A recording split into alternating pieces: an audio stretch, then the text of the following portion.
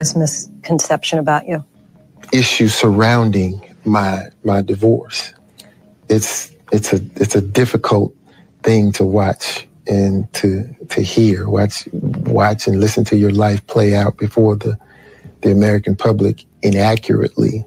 Ultimately, as we sit here today, do you feel you've done anything wrong? Oh, wow.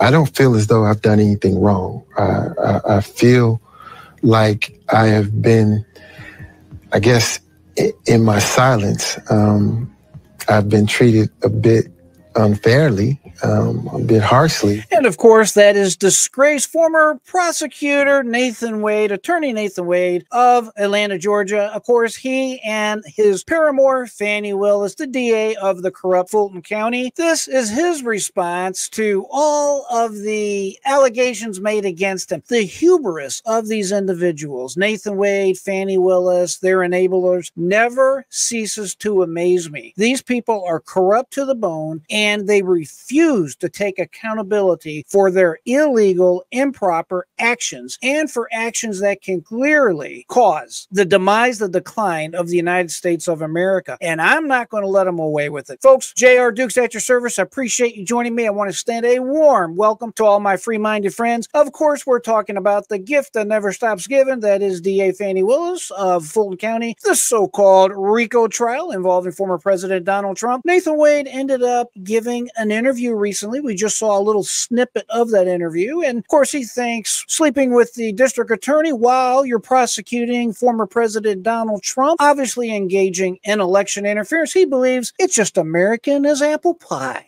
This story has been getting a ton of attention. Even overseas, we are getting a huge spotlight on this case because everybody knows how outrageous this case is and how serious this case can be and have worldwide implications. And today we're going to take a look at a particular article that a friend sent me. Let's go ahead and dive into it. The article we're going to read together today comes all the way from Europe, all the way across the Atlantic Ocean. They are very interested in this Fani Willis, Nathan Wade story, and we're going to check out what they're saying. This article is Lee Bailey's Euroweb. Nathan Wade criticized by X for trying to cut alimony after receiving a $53,000 check. Now, of course, this check allegedly is coming from Fulton County under the leadership, if we can use the word leadership, of DA Fani Willis. This was kind of like a parting gift to Nathan Wade. Remember, Judge McAfee said, hey, Nathan Wade, you got to go or the entire DA's office has to go. This was a result of course, of the motion brought by attorney Ashley Merchant, who we just love on this particular show. I love Ashley Merchant. Y'all have definitely heard me say many pleasant things about her, and I continue to sing her praises because she did a fantastic job. At the end of the day, it was not a complete sweep as far as removing Fani Willis from office, or at least off of this case. However, it's under appeal. And when it comes to the law, again, we've talked about this many times, you want an attorney at stall. So the fact that this has went up to the Georgia Court of Appeals and is currently being reviewed by the Court of Appeals, it's great news because in the meantime, everything comes to a complete standstill in this case unless and until the Georgia Court of Appeals makes a ruling on this. So the good news is we will be well into the election coming up later this year before this trial ever sees the light of day, if it ever sees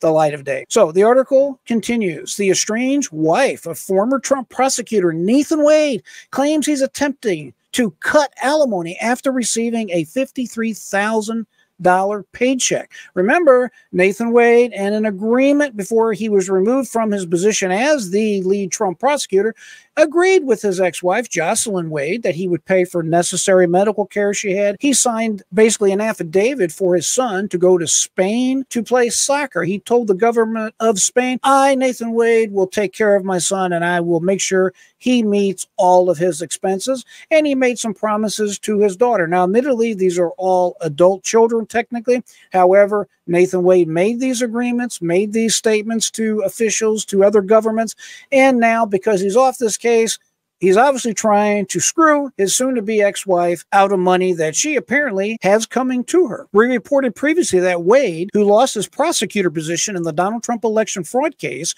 due to his affair with District Attorney Fani Willis, cited financial hardship to avoid paying alimony to his estranged wife, Joycelyn Wade. Joycelyn accused her ex of contempt of court in a divorce filing. We went over that filing on this program. If you want to go over it further, please check back on my past videos. According to the Daily Mail, she asserts she's unable to cover the bills since Wade ceased child support payments for their 2 children. After stepping down from the Georgia Trump case, Wade claims he cannot fulfill the terms of his temporary agreement with Joycelyn. But Joycelyn claims he received over $53,000 in paychecks 3 days after he filed an emergency motion to reduce his child support payments in their divorce case. Joycelyn's lawyers recently filed court papers alleging that Wade received payments from Fulton County for his work on the Trump case, and more payments are expected to roll in, the New York Post reports. And there's a picture of the happy former couple, if they're a formal couple. More to come on that in a very soon to be released video. There appears to be no plausible explanation other than Wade's deceitfulness to justify his pursuit of an emergency relief from this court on April 8th, 2024, alleging essentially insolvency when he had received $53,000 only 3 days prior, wrote Andrea Hastings. She, of course, is the lawyer for Joycelyn Wade. Thus, it is reasonable to infer that there are further outstanding payments due to Wade that likely have not been distributed as of the current date, Hastings added. Wade sought to reduce his child support payments amid Joycelyn's accusations that he refused to cover her medical bills and financially support their 2 children as part of a temporary settlement agreement reached in January. Remember, at that time, Nathan Wade was still large and in charge, I guess, of this particular case. He had a ton of money rolling in up to that point. Published reports state he has made anywhere from $750,000 to $1 million that him and Fani obviously took and had a great time spending on their many lavish vacations together. In April, she alleged that Nathan failed to pay $4,400 in child support, the Post reports. So we're going to have to stay tuned on this, but I can assure you there's a lot more coming. Nathan Wade is the reason attorneys get a bad name. Attorneys get a bad rap.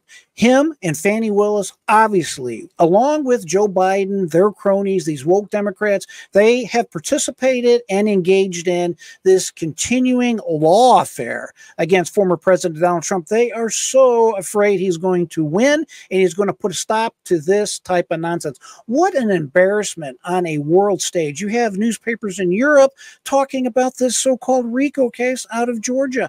Everybody sees the corruption for what it is. It's corruption on a huge scale. And folks, the truth is, this type of thing has been going on in our country for a long time, but generally they don't go after the top, most powerful officials. They normally take out individuals that are somewhat beneath them. They don't have money, they don't have funding, they don't have friends in high places. But now, of course, it's on literally a world stage with a huge flashlight being shined on this corruption. And this has to be stopped, because this is just the type of thing that can bring down a nation. If you don't believe that, just check back your history books on the great Roman Empire and the reasons why they fail.